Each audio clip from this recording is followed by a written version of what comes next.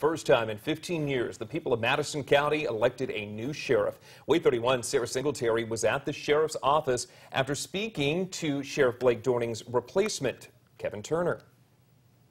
The sheriff's department is so understaffed. Pat Colson is no stranger to the Madison County Sheriff's Office. She started volunteering with the department back in 1996 and has worked alongside Sheriff Blake Dorning since day one of his 15-year tenure.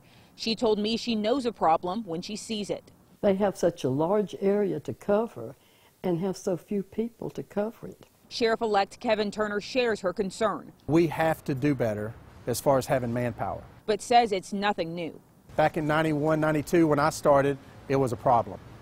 Now it's the same thing. The county's growing so fast. Turner is the former chief investigator in the Madison County District Attorney's Office and served 18 years as the head of the gang task force. He told me he plans to let his experience in stopping street crime guide his decision making. But it all comes back to his office getting enough funding to hire more deputies. When we do that, you can add more men to the narcotics unit.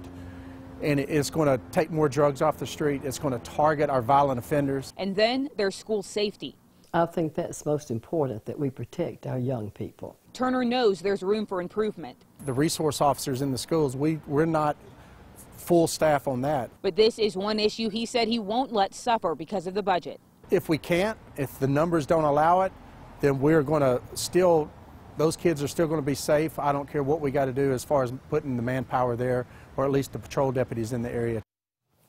That was Wade 31 Sarah Singletary reporting. Turner will be sworn into the sheriff's office in January. He told Wade 31 the office is set to hire 10 more deputies come March. That'll bring the total number of deputies to about 130.